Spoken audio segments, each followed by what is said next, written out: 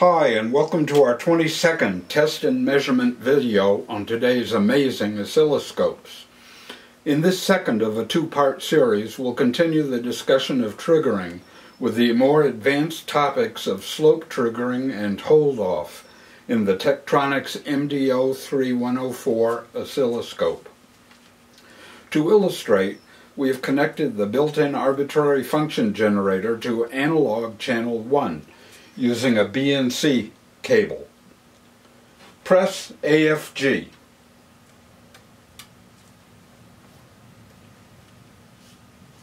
Be sure that channel 1 is active.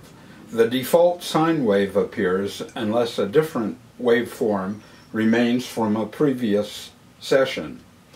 If that is the case, press Waveform, the first soft key on the left below the display, and using multipurpose knob A, select Sine. Press Menu Off to get a clear view of the display. Press Waveform Settings and normalize the parameters. We've set frequency to 60 Hz. This can be done by adjusting multipurpose knob A. But even when Fine is toggled off, the keypad is faster.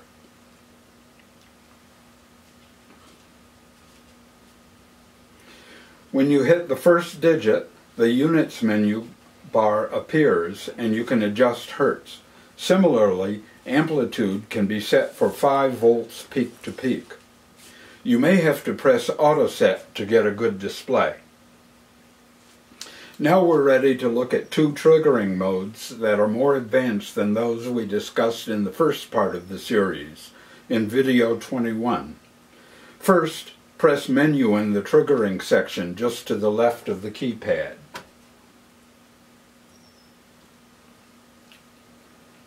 Then press Slope, the fourth horizontal soft key from the left.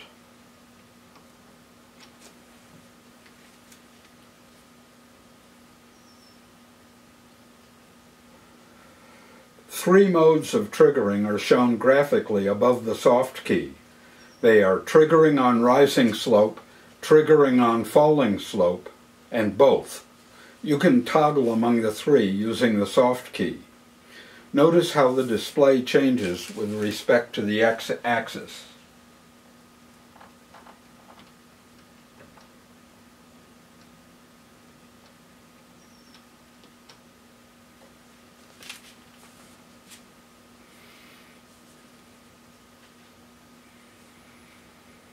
Trigger hold-off is a valuable feature that is used to create a stable display when the instrument is jumping the gun, so to speak, triggering on undesired events that may be occurring in the signal. Hold-off is very simple to use.